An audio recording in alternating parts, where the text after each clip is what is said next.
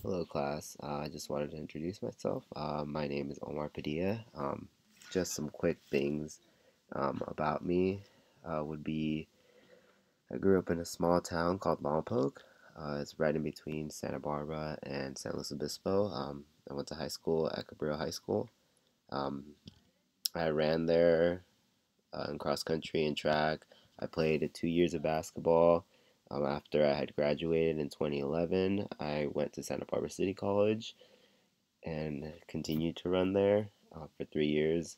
After I'd finished in 2014, I transferred over to Humboldt State and I ran for about another 2 years. I finished running my last year there, which I graduated in 2017.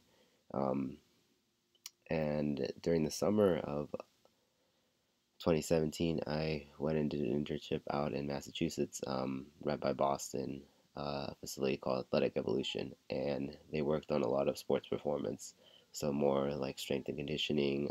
I never really saw myself doing something like that, but because I grew up being an athlete, it was something I really wanted to do, and that's just the goal that I want to do. My career is what I look into doing is just training kids of all ages.